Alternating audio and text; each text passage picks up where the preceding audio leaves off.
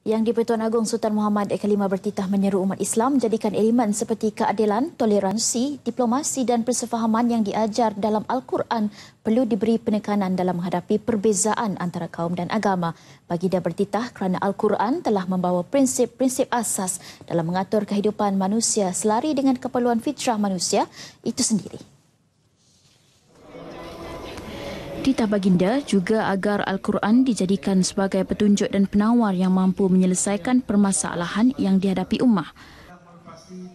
Dalam konteks negara kita Malaysia, ideologi negara merupakan suatu bentuk identiti dan nilai bersama yang perlu dipegang oleh seluruh rakyat.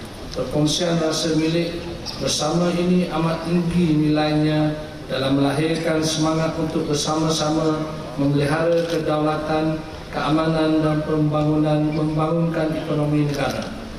Seri Paduka Baginda bertitah demikian pada Majlis Tilawah Penutupan dan Penyampaian Hadiah Majlis Tilawah dan Menghafaz Al-Quran peringkat antarabangsa ke-60 Anjuran Jabatan Kemajuan Islam Malaysia JAKIM di Pusat Dagangan Dunia Putra.